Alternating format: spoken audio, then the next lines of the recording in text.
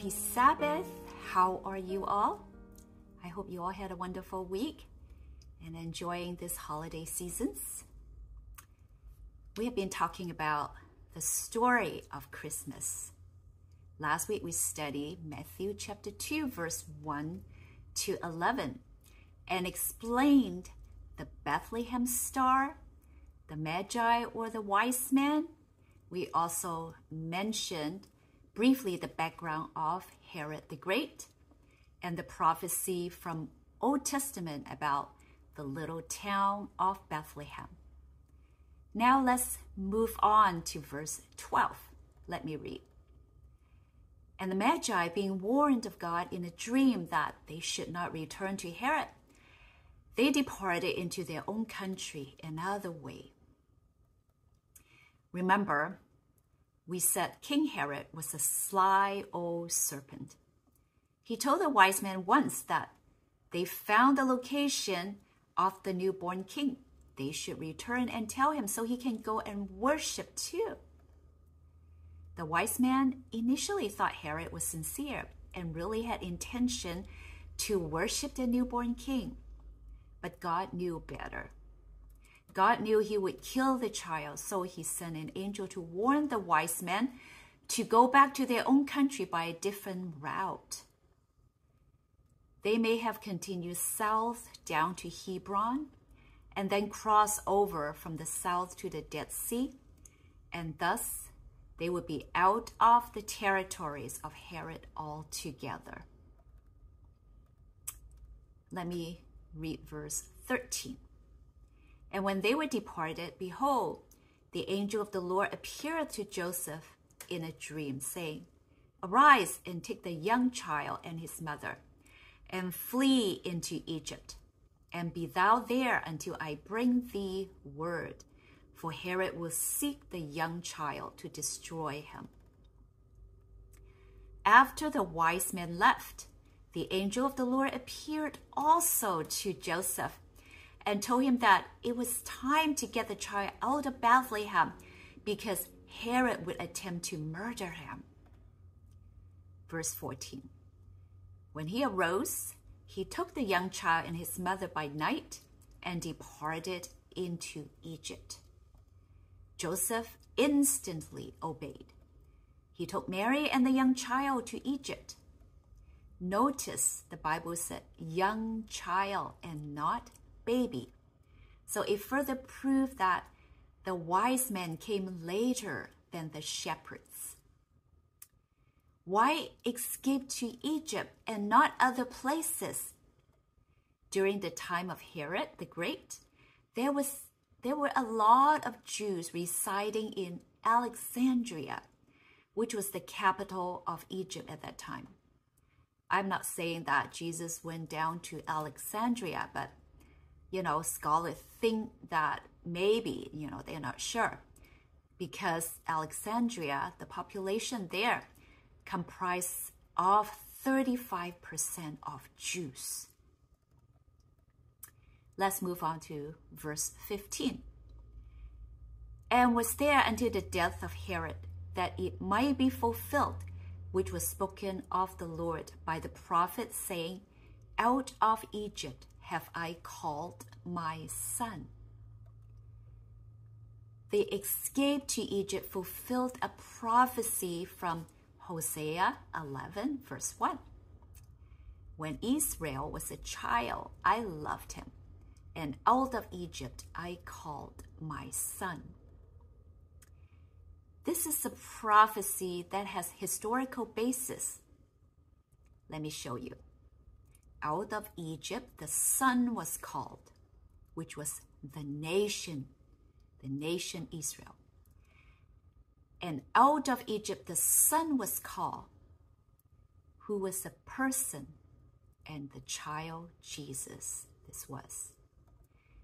God often called Israel, the nation, as his son. You can look at in Exodus 4:22.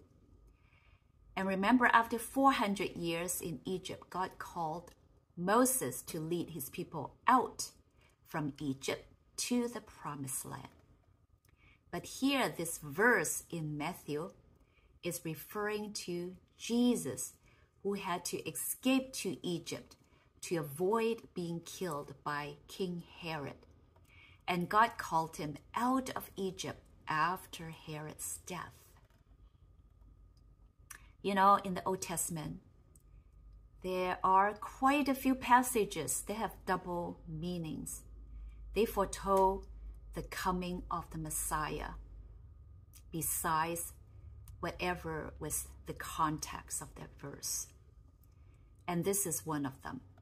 And that means both Old Testament and New Testament are actually one story, the story of God's salvation to humanity. Let me give you a few examples. Look at this graph. The first one is about the ark, right? Just as the ark in Old Testament was a place of safety, safe from the flood, so in New Testament, Christ is a place of safety, safe from the destructive sin. Another example, remember in Old Testament, Genesis 22, verse 1, this verse, then God said, take your son, your only son, whom you love, Isaac, and go to the region of Moriah, sacrifice him there as a burnt offering on a mountain I will show you. So in Old Testament, this verse, Abraham was asked to sacrifice his only son, the son that he loved. And in New Testament, we know that there's a story also about someone, and this someone is God, who sacrificed his only son, the son that he loved. And this one is Jesus. Third example, in Old Testament, it talked about Passover lamb. You remember that? The Passover lamb saved the Israelite from the death angel. And in New Testament, the true Passover lamb is Jesus. And Jesus delivers sinners from death. Fourth example, in Old Testament, Numbers 21, 8-9, and the Lord said to Moses, make a fiery serpent and set it on a pole, and everyone who is bitten, when he sees it, shall live. And in New Testament, something similar. John 3, 14, 15, and as Moses lifted up the serpent in the wilderness, so must the Son of Man be lifted up, that whoever believes in him may have eternal life. So this Old Testament story is foretelling Jesus, whom will be lifted up on the cross so that all will live. The fifth example, live goat from the Old Testament. Just as the live goat during the Day of Atonement symbolically carried the sin of the people of Israel, Jesus in New Testament, the Lamb of God, taken upon himself all the sins of humanity. More examples. Remember, Gospel of John also goes on to show how various Jewish festivals are symbols of Jesus' person and work. For instance, during the Feast of Tabernacle, a Greek ceremony called the illumination of the temple, which involved the ritual lighting of 4 golden oil-fed lamps in the court of women. And this was to remind the people of the pillar of fire that had guided Israel in the wilderness journey. Jesus said, I am the light of the world. Whoever follows me will never walk in darkness, but will have light of life. John 8:12. And then there's the water pouring ceremony, also at the Feast of Tabernacle. And it was the only time that the water was poured out onto the altar. And this water was literally called Yahshua, and the water of salvation. In Gospel of John, Jesus during this occasion cried out, if any man thirst, let him come unto me and drink. He that believes on me, as the scripture has said, out of his belly shall flow rivers of living water. Remember, Jesus explained to those two men from the road to Emmaus. He talked about how the Old Testament talked about him. So the Old Testament and the New Testament are one story. The story pointing to Jesus and the story of salvation. So let's go back to the story. So, as I mentioned, God told Joseph to stay in Egypt until God called him to return to Israel. So what happened after that? Let me read to you verse 16. Then Herod, when he saw that he was mocked off by the wise men, was exceeding wroth, and sent forth and slew all the children that were in Bethlehem and in all the coasts thereof, from 2 years old and under, according to the time which he had diligently inquired of the wise men. As I mentioned before, the wise men did not arrive at the time of the shepherds at the stable. The wise men came later, and according to verse 11, the family had already moved into a house by then. And then when Herod had his private conversation with the wise men, he inquired of them diligently what time the star appeared. So he knew approximately how old was the baby. And when the wise men did not return, he was so angry, and he killed all the boys around that places below the age of 2. So because he deduced that Jesus was probably between the age of 1 and 2. Herod was a mad man, don't you think? And this is what Britannica Encyclopedia said about Herod the Great. Let me read to you. In his last years, Herod suffered from arteriosclerosis. He had to repress a revolt, became involved in a quarrel with his Nabatean neighbors, and finally lost the favor of Augustus. He was in great pain and in mental and physical disorder. He altered his will 3 times and finally disinherited and killed his firstborn, Antipater. And the slaying shortly before his death of the infants of Bethlehem was wholly consistent with the disarray into which he had fallen.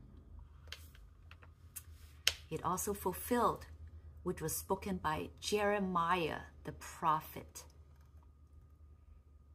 In Ramah was there a voice heard, lamentation and weeping and great mourning, Rachel weeping for her children, and would not be comforted, because they are not. Verse 17. The place Ramah in Hebrew means on high, and Bethlehem was in the hill country of Judea. This passage has double meanings. Obviously, it refers to the children being killed by Herod, and the mothers in Judea were weeping and mourning. But also this verse in Jeremiah originally was referring to the mothers in Judah lamenting for their sons because they had been exiled to the foreign heathen land of Babylon. You can read in Jeremiah chapter 31, verse 15. However, if you read this chapter in Jeremiah carefully, it is focusing on the promise of bringing back the exile. So symbolically here, Matthew seems to be using these passages from the Old Testament to indicate that Jesus is the fulfillment of the scripture. He is saying, don't mourn, because Jesus will bring about the return of his people from the exile to sin. Next verse, verse 19. But when Herod was dead, behold, an angel of the Lord appeareth in a dream to Joseph in Egypt, saying, "Arise and take the young child and his mother and go into the land of Israel, for they are dead which sought the young child's life." So not long after ordering the horrid murder of the infant boys at Bethlehem, Herod became deathly ill with a painful terminal disease.